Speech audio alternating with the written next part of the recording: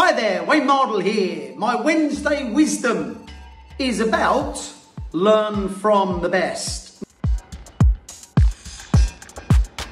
No, not me, clearly. I actually do coaching, but I teach people how to throw not like me.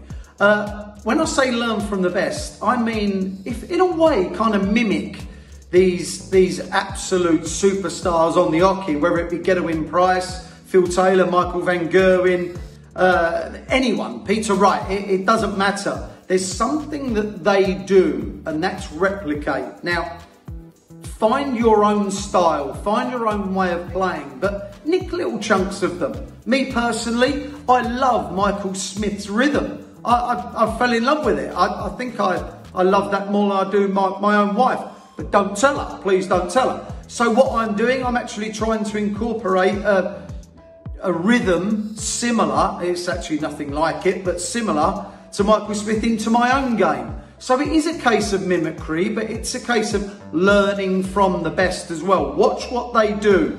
Also, note what you think they do wrong.